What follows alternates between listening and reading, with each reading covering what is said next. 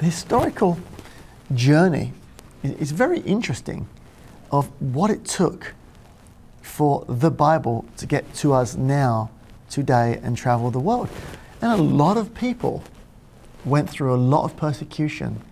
A lot of people were killed over simply translating the Bible into English, being found in ownership of a Bible.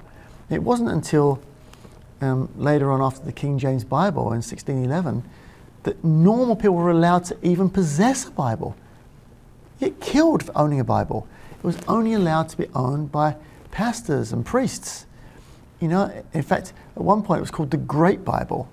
It was so big, it was called the Great Bible, and it was chained to the pulpit and only allowed to be in churches. And eventually, Bibles got smaller, individual people could have them and read them themselves, so that you weren't required by God to pray through a priest or through a pastor, but you were allowed to have a Bible in your own home. I mean, it's incredible.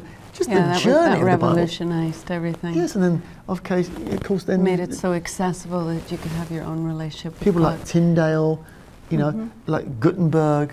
I mean, incredible people that maybe not celebrated enough for what they went through to make it so that you can go to any store, go online and buy a Bible and have a Bible this afternoon of any translation you want. It allowed for the Bible to be totally accessible to people.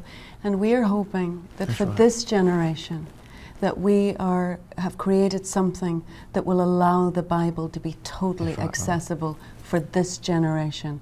This is we've brought it to life on TV screens. It'll come right into people's homes. Many people are visual learners, and it's an opportunity to reach particularly young people, I think, because we paid great attention to, you've asked about our interest in the history of the time, but our entire art department and our costume departments and our prop departments were very accurately researched. So from the smallest prop to the largest chariot, we tried to create pieces that would have been accurate for the designs of the times that the people were living in. All of the costumes went through what we call distressing. We didn't want anybody to look like they just stepped out of a dry cleaner's. You know, these were rough times. The terrain was rough.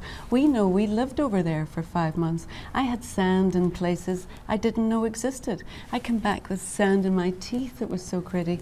It was rough for those people. Lives were hard at those times. So we tried to capture all of that in the movie.